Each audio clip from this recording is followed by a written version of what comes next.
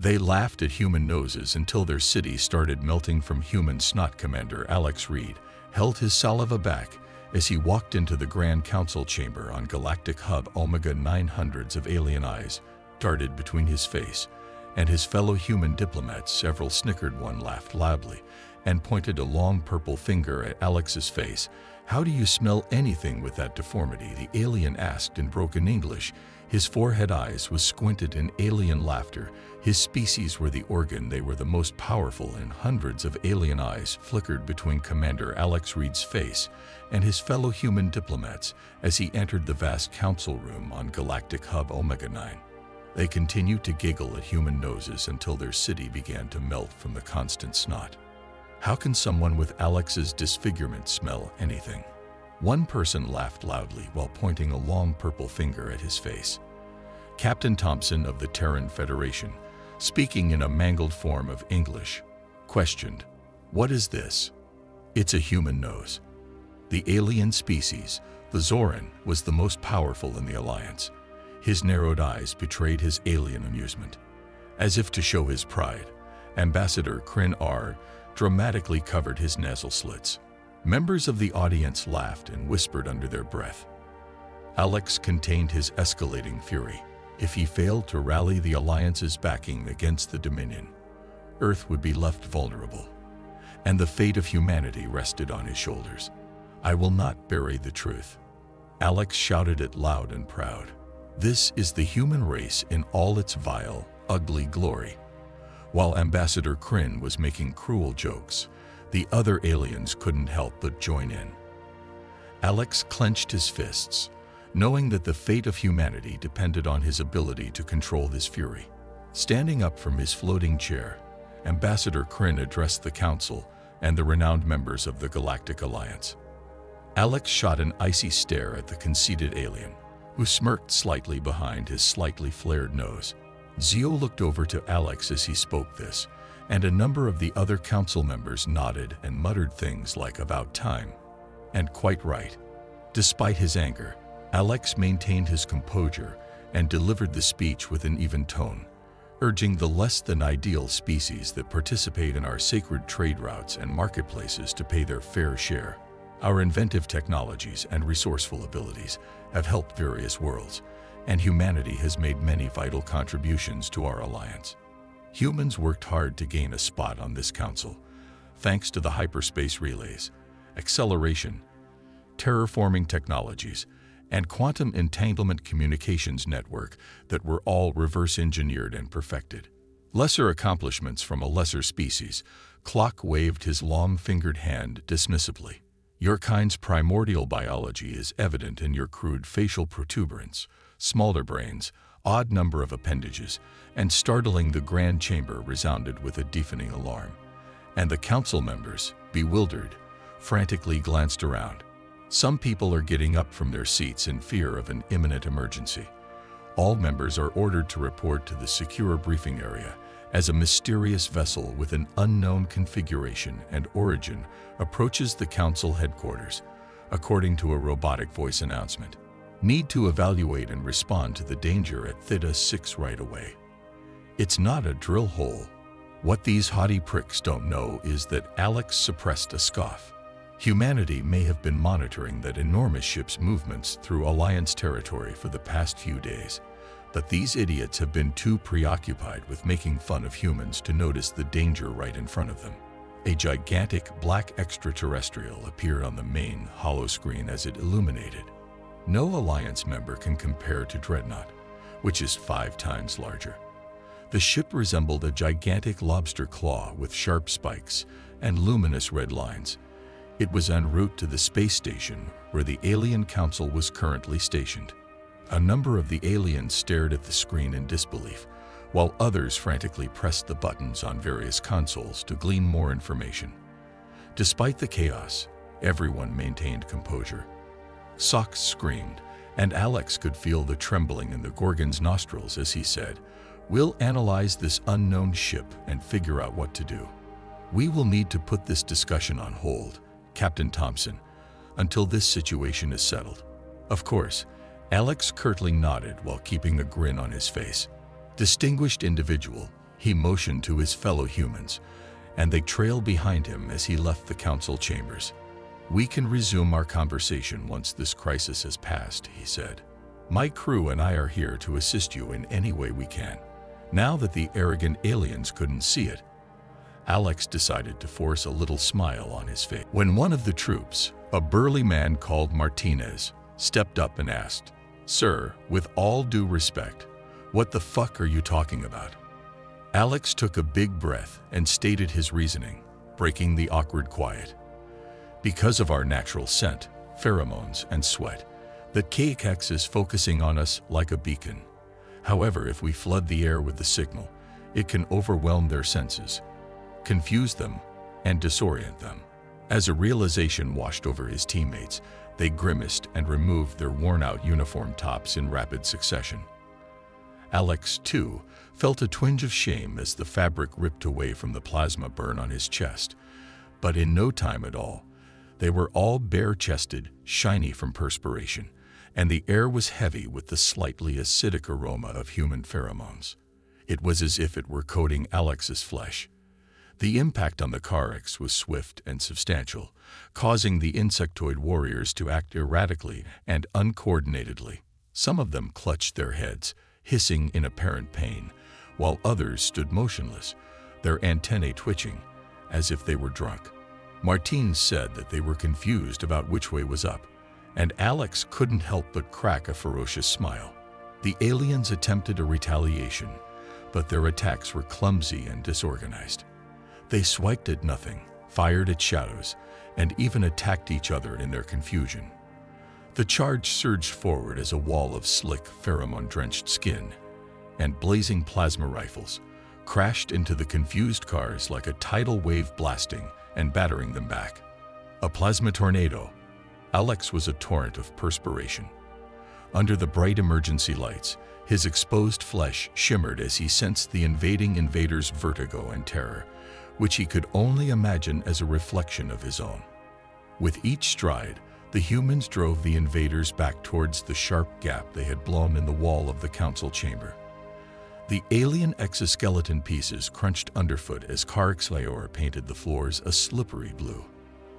Alex and his team pressed on with their assault, and the coax line broke.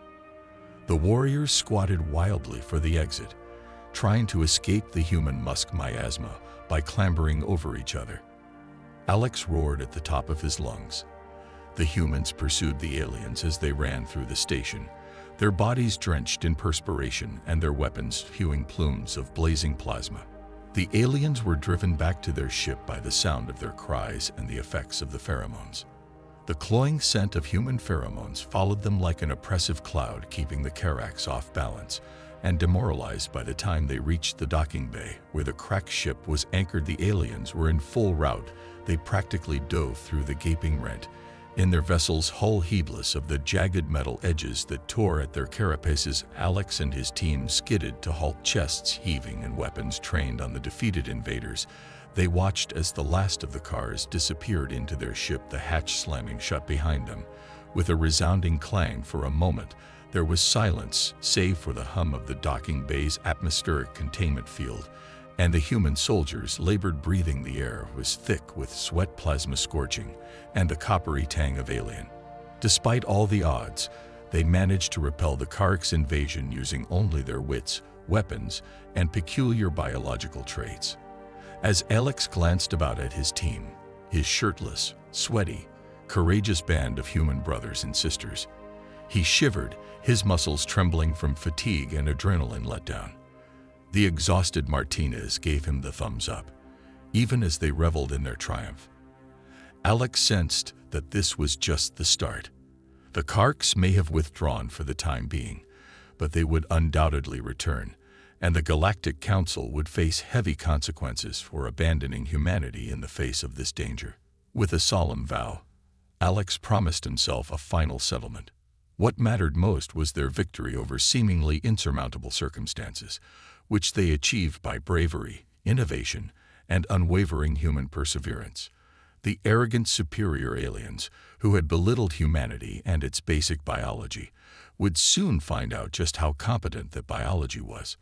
Alex yelled out again, this time his words echoing over the battered docking bay. "Okay, everyone, put on your helmets again.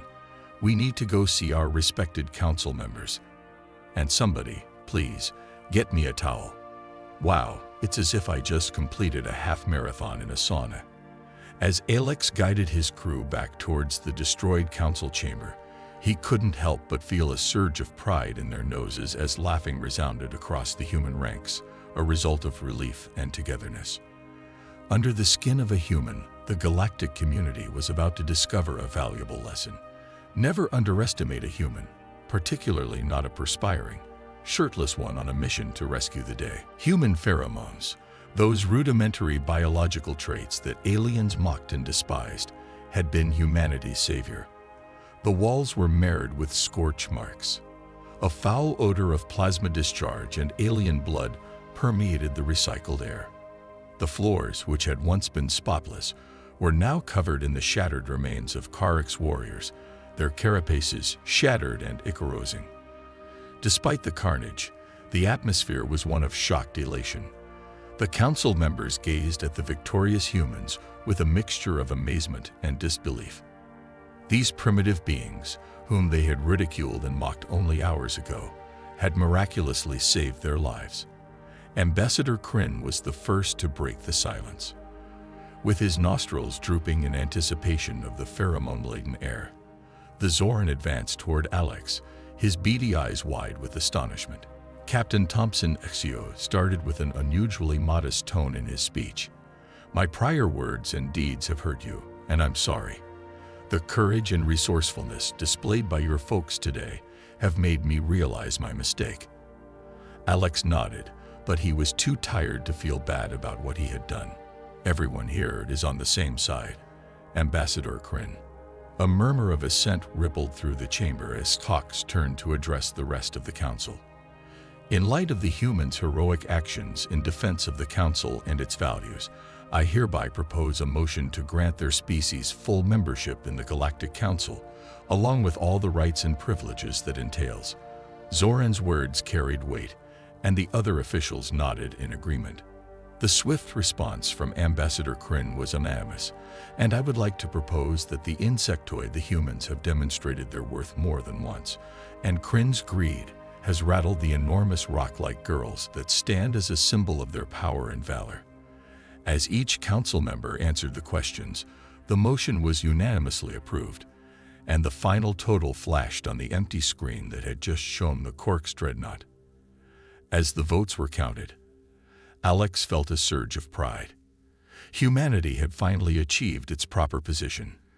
In the company of the stars, not as an inferior race or subhuman people, but as complete and equal partners yet again. Sock reached out to Alex, this time with a long-fingered hand.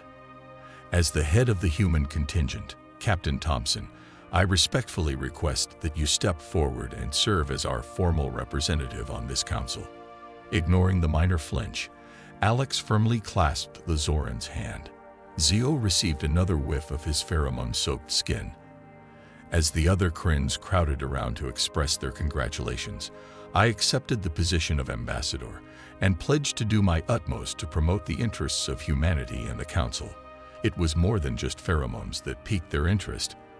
Alex noticed, as they leaned in close to sniff his and his fellow humans' scent, a crucial component in their victory, with flared olfactory organs and narrowed nostrils. As the council members gazed at the humans' noses, they couldn't help but marvel at the fleshy projections that had once been made fun of. Ambassador Kryn's compound eyes gleamed as she pondered the idea that such a sophisticated sense organ could be so obviously present. Alex, whose adrenaline from the battle was finally fading, grinned wearily. "It's funny how that old Earth saying holds. It's not the size that matters, but how you use it." The room was filled with laughter as the council members finally saw the humans for what they truly are: valuable allies with unique strengths and perspectives. As the laughter subsided, Alex's smile turned serious, but the lesson was clear. We must never underestimate a species just because they look different. Karks nearly caught us all off guard, as we were too preoccupied with passing judgment on one another. XO nodded solemnly, acknowledging that you are correct. Captain Thompson, you have given us a sobering lesson in the perils of bigotry and the benefits of solidarity. From now on, this council will work to appreciate, rather than belittle, the diversity among its members. The chamber was filled with murmurs of agreement. It was a turning point, a paradigm change in the very fabric of galactic society, and Alex Thompson stood at its center, perspiration streaming down his bare chest, the weight of history pressing down on his shoulders. He understood that this was only the beginning of humanity's galactic journey, and that many difficulties and tests were ahead. Nevertheless, he allowed himself a moment of satisfaction for the moment. The galaxy, and with a grin on Alex's face, the Council's perception of the lowly human nose, would both change after humanity's first daring forays into the cosmos demonstrated its bravery, resourcefulness, and, yes, biological strength. The narrative has come to a close.